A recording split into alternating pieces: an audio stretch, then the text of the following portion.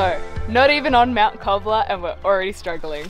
Do you want to explain what's happened, Christian? So, we were driving to Mount Cobbler, and then catastrophically we scratched the front of Maddie's car. So we are going to now walk the rest of the additional 12 Ks. Yeah, 12 Ks.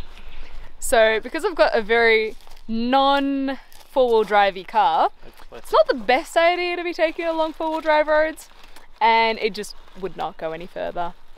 So good old Mus, you're gonna do a runner for us and call for help. So yeah, we'll see how we go trying to get to camp, and who knows, we may or may not get there.